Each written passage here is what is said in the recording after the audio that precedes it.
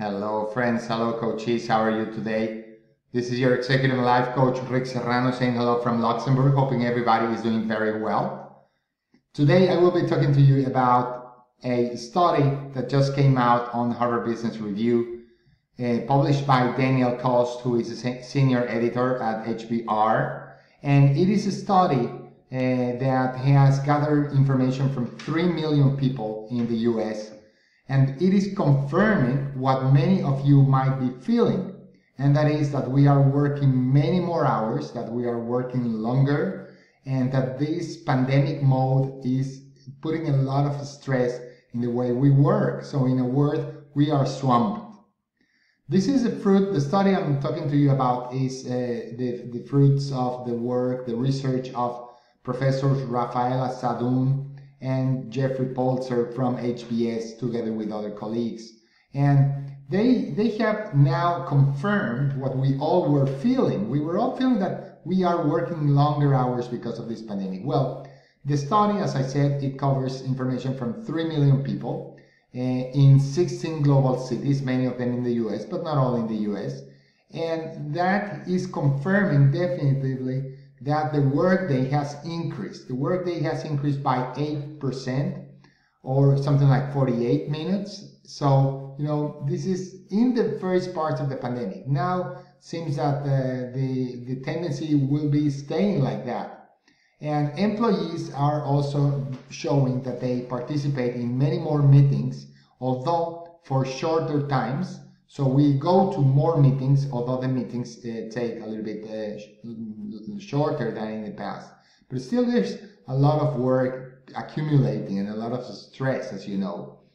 And now the statistics show also that some 16% of Americans are planning to keep working from home as part of the after COVID-19, they still plan to be working from home, so that they might not be returning to the office. So what is the meaning of this? Basically that virtual interaction is reshaping the organizations. It's reshaping the way we work in the corporate work, simply because we are behind the screen all the time, and this is unlikely to change in the near future. Now, Professor Sadun says, the role of an office, I'm quoting her, the role of an office is to congregate and help people work together. And now the question is, what happens when you cannot physically meet? What happens when you're doing everything, online? And how do we adjust to these work patterns? That is the question. Longer days and more check-ins, that is the result. We're working more hours and we're checking in more times on the computer and on colleagues and on the boss, on our employees. The team compare frequency of emails sent is increasing. The research team compared what was happening 8 weeks before the pandemic started and what is happening 8 weeks after the lockdowns were imposed. And the result is the following. Employees are sending 5.2% more emails per day.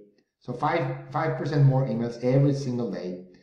But also, emails have more recipients to the rate of maybe 3% additional recipients. That is, we're copying more people.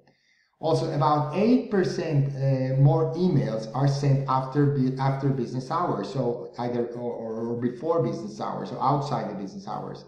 And also, they have noticed that analyzing meeting invitations, they detect that people are getting invited to more meetings.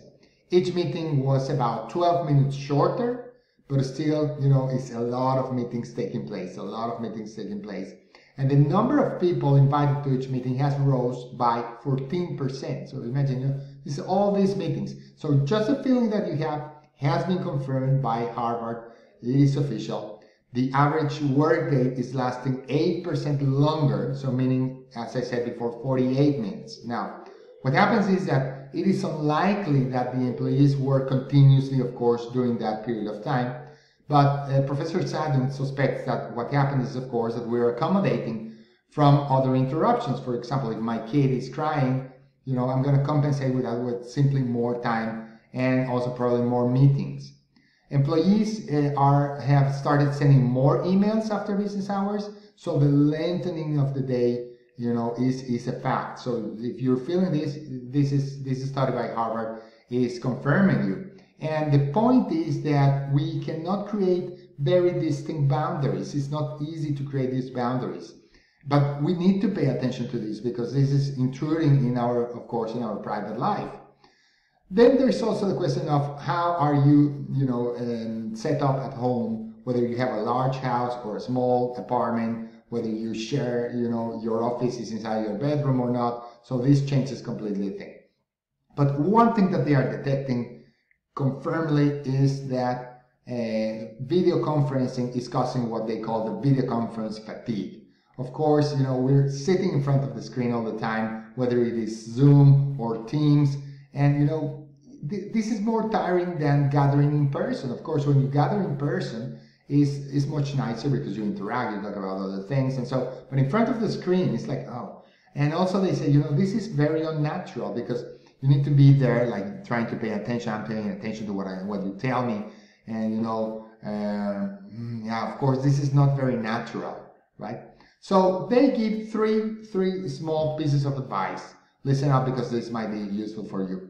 The first one is try to empathize with your workers' unique circumstances.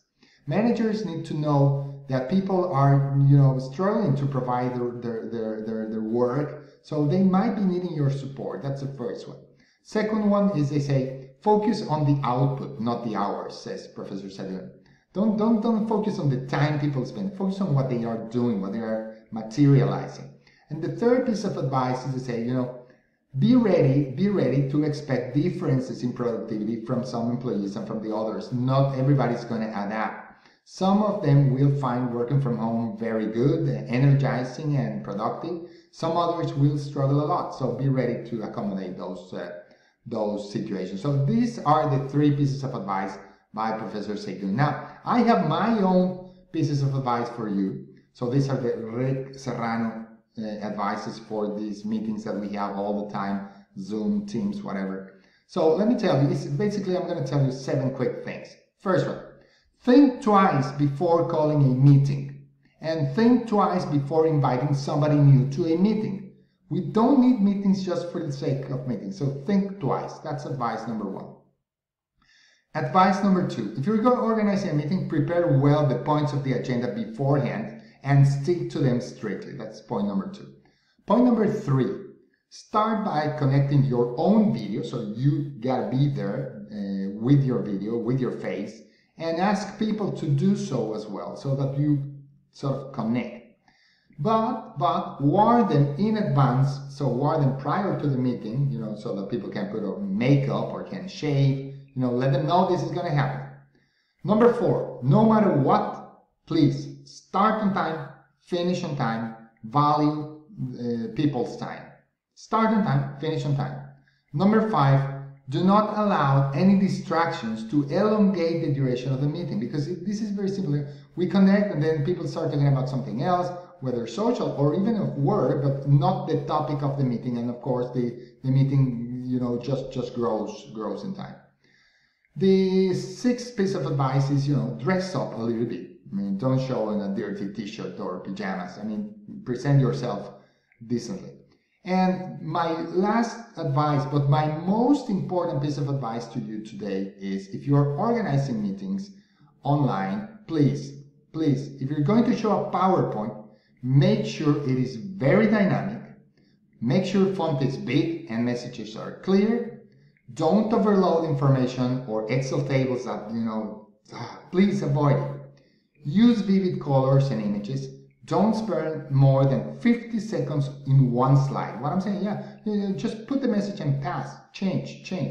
Now you can tell me, Rick, I have a lot of content. I need to speak about this slide for 7 minutes. Well, no, don't do it. Slice it and dice it, and break it down into 7 slides. And for each of them, you speak 1 minute. And finally, please do not allow yourself or anybody else to talk alone for more than 7 minutes. If you need to say a lot, use the interview mode. Maybe, work with some colleagues and make it like an interview, or make it like a talk show. Do whatever it takes to make it more fluid. So those are my 7 pieces of advice for you.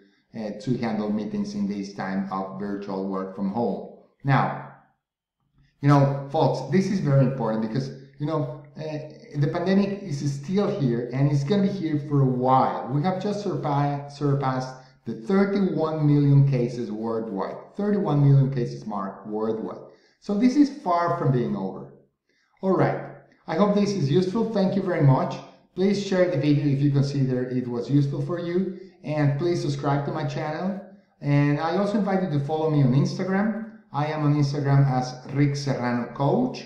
And also please visit my website, which is www.rickserrano.com, www.rickserranocoaching.com. And I'll see you here for the next video. Thank you very, very much and stay healthy. This has been Rick Serrano from Luxembourg. Take care. Bye-bye.